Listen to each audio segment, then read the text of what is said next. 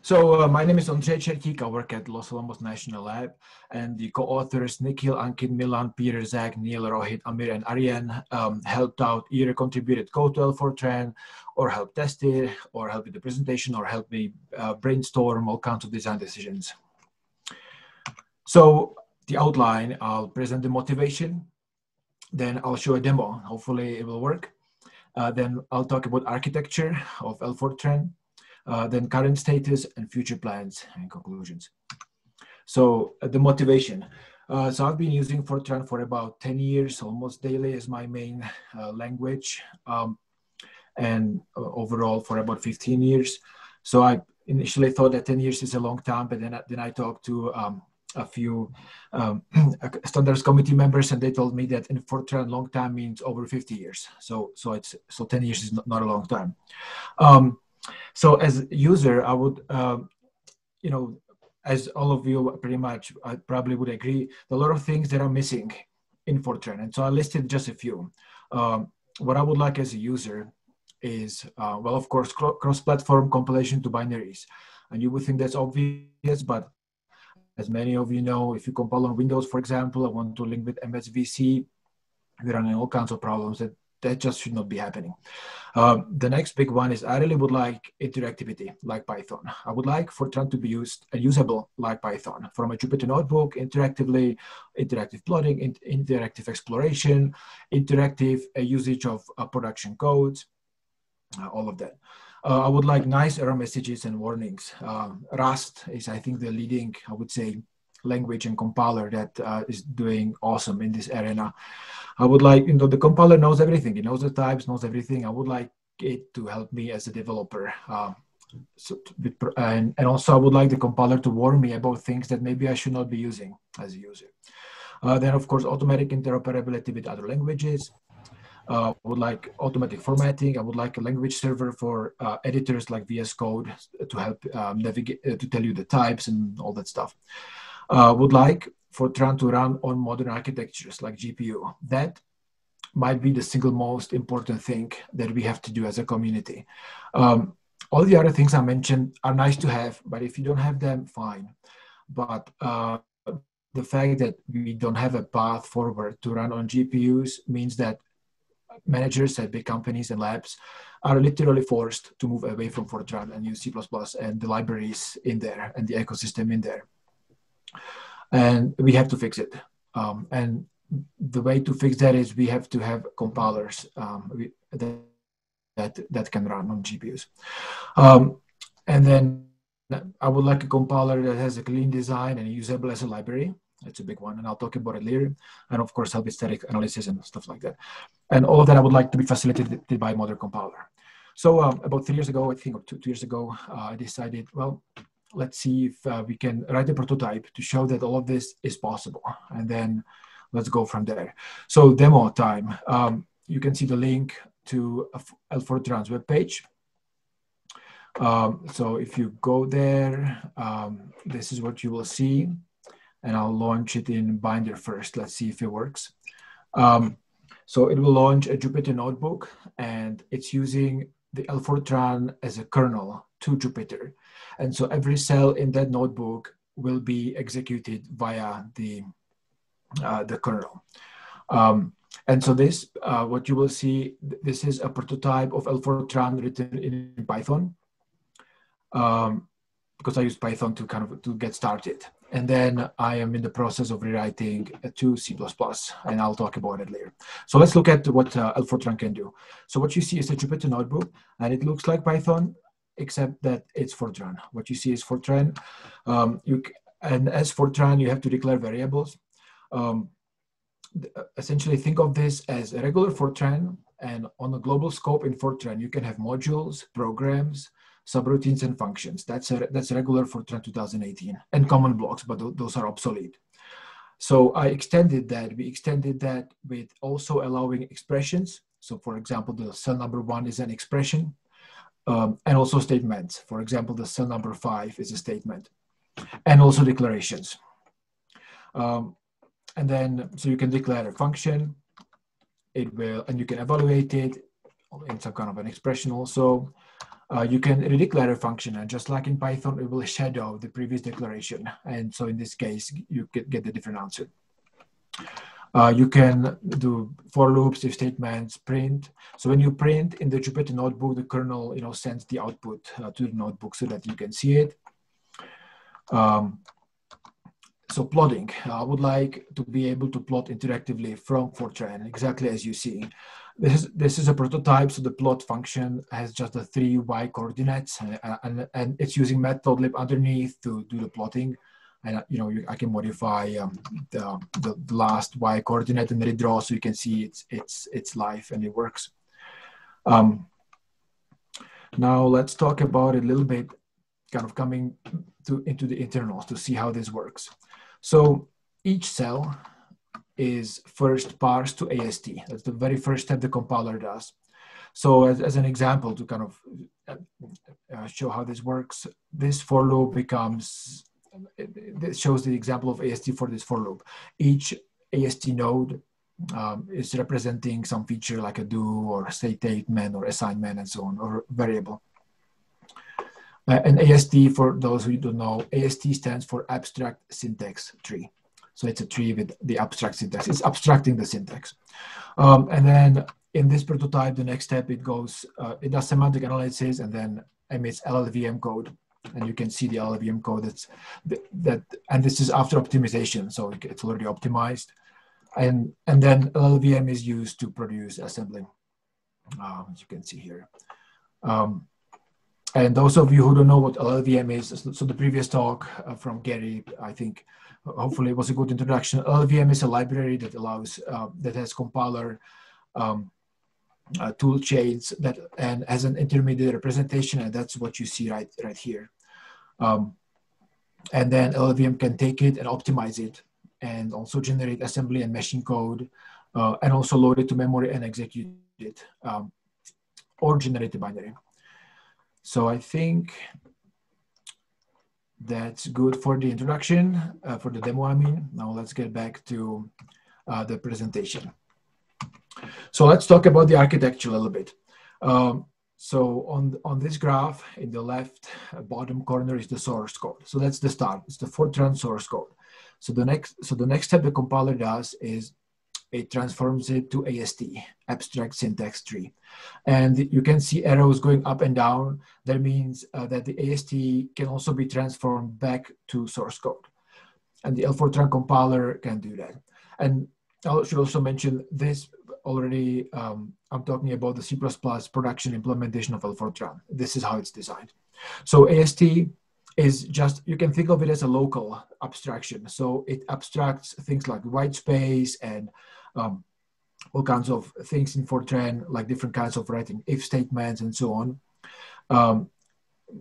So it's syntax independent at that point, but it's still local. In other words, it doesn't do semantic analysis.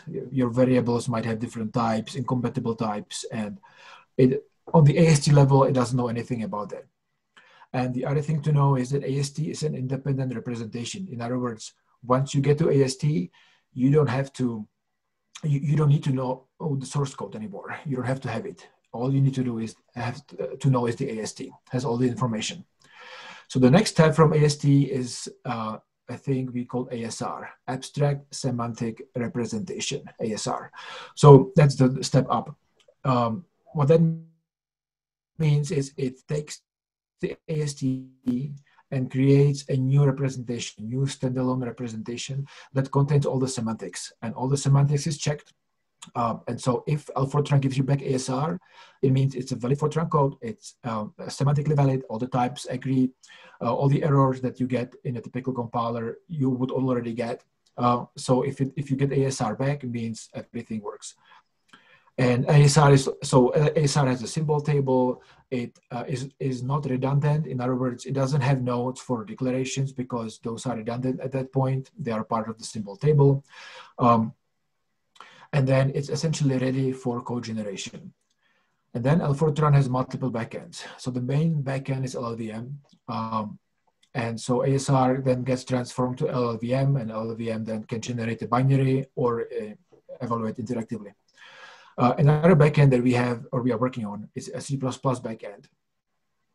which is the way it works is it translates Fortran code to C++. So that has many uses. One is for people that want to move away from Fortran.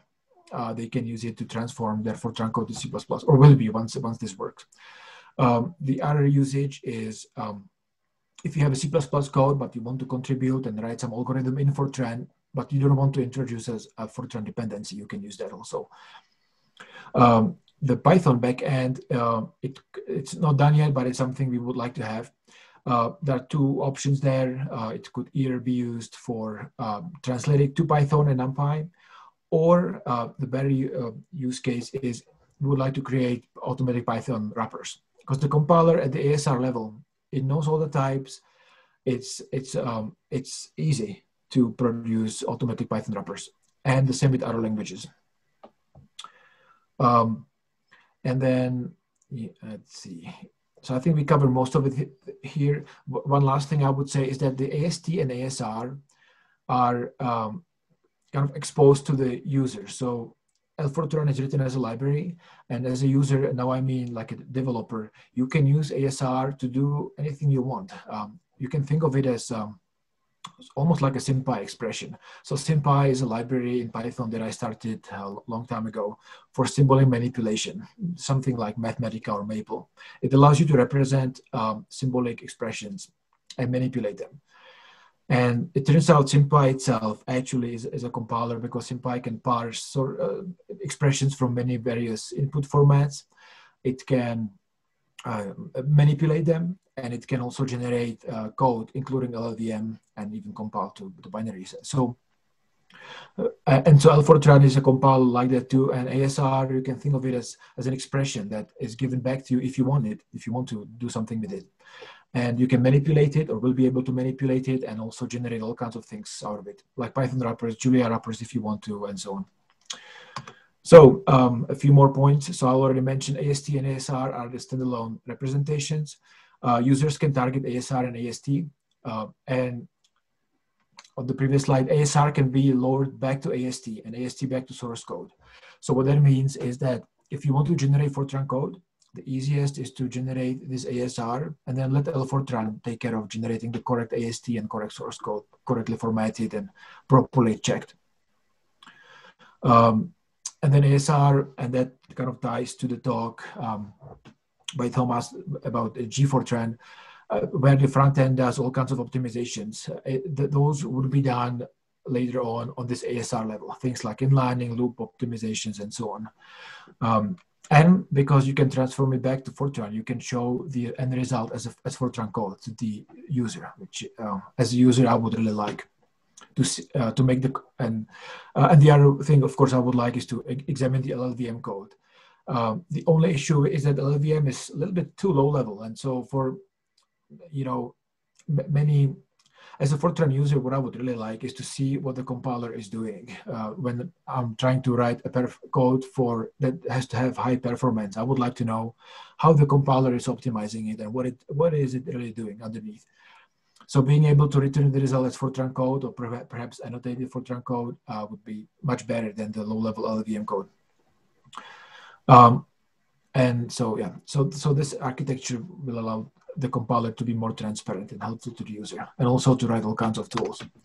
So the current status is the prototype that you saw in the notebook that's written in Python.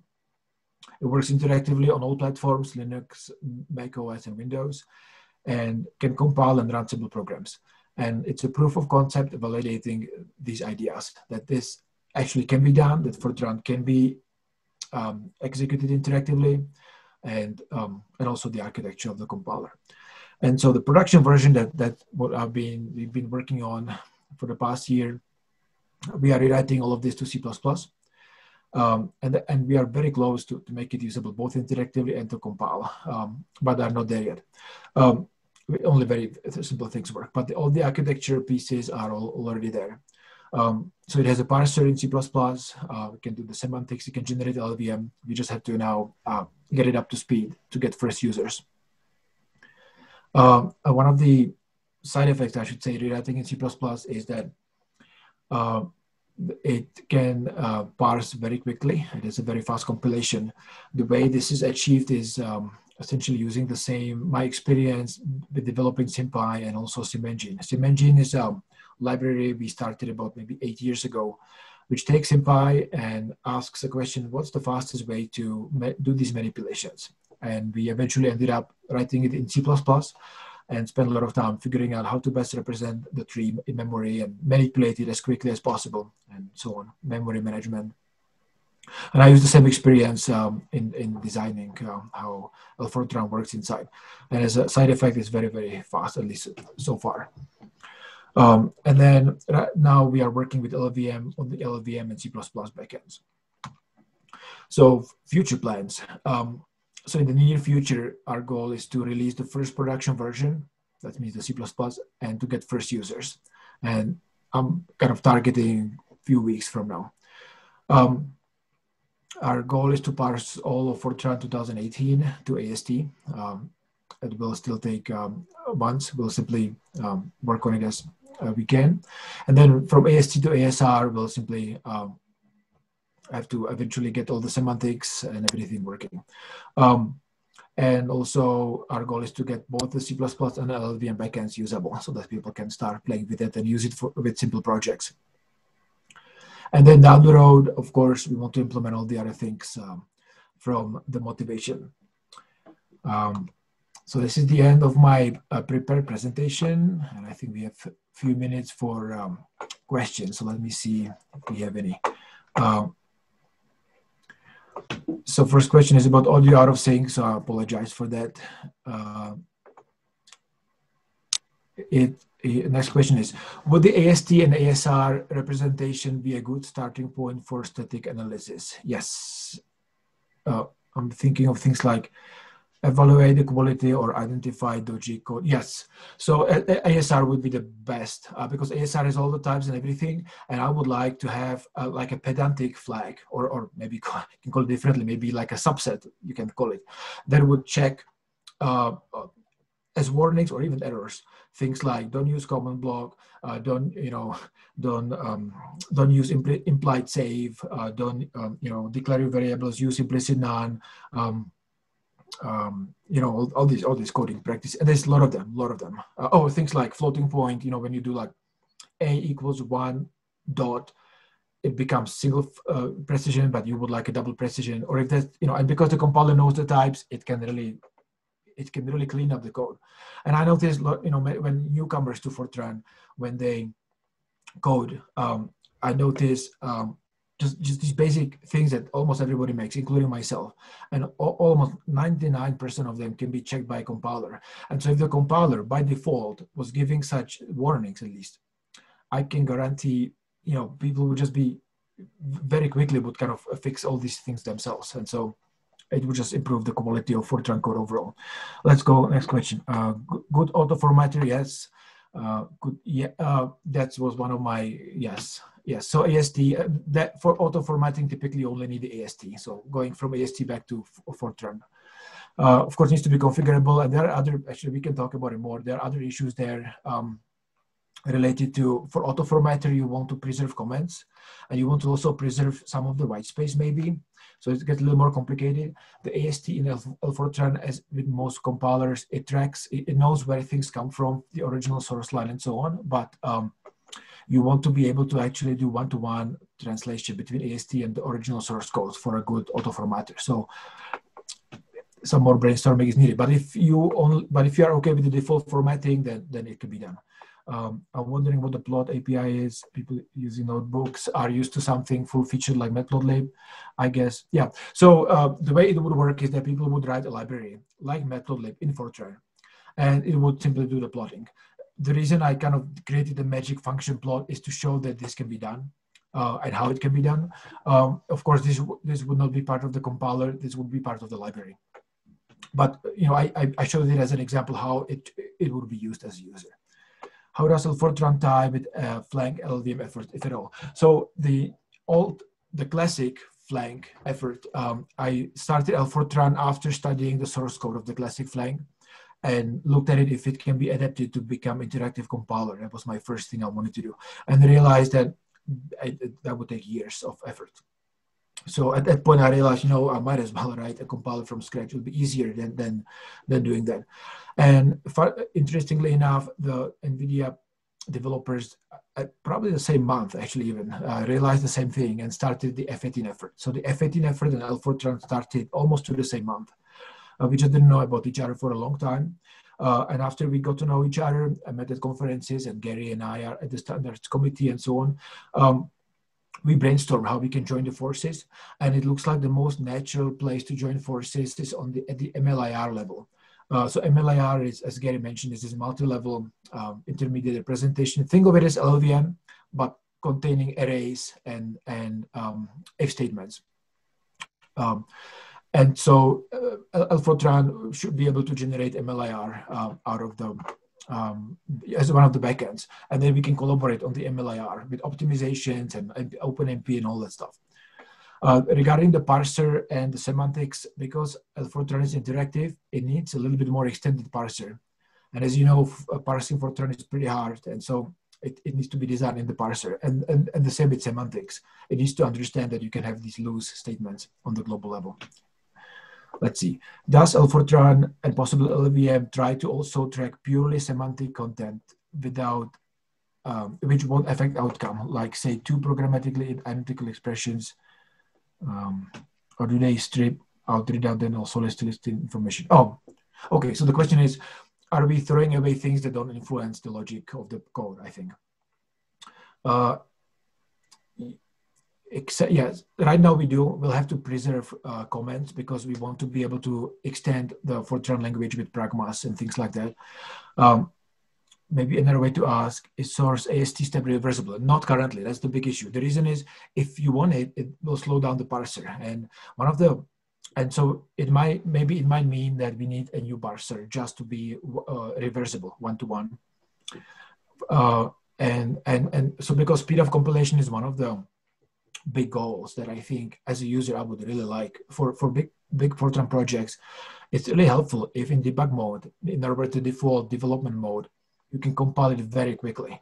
And so for that, you want to be able to kind of throw away everything that you don't need for the compilation itself. The only thing you want to track is the line and column information for each node for good error messages. And so, yeah, maybe we need to have some optional AST nodes and have a parser that can populate those to be reversible. It's a tough problem, and I have to kind of prioritize. So for now, I'm just concentrating on the compiler itself. Let's see, could LFortran AST or ASR be used as good starting point to transpile Fortran to WebAssembly or similar, or to run Fortran in the browser? Yes. So LLVM can do already the WebAssembly, but of course there might be some tweaks might be required, and so ASR is the best starting point. ASR is the starting point anytime you want to transpile Fortran to anything, whether LLVM or WebAssembly or C++ or any other, or just creating wrappers. Yes, WebAssembly is very important. A lot of Mozilla, for example, has a huge project porting the Python stack to the browser. And as you know, SciPy is mostly written in Fortran, or maybe like 30% of it is in Fortran. So being able to transform Fortran to WebAssembly is very important. Let's see.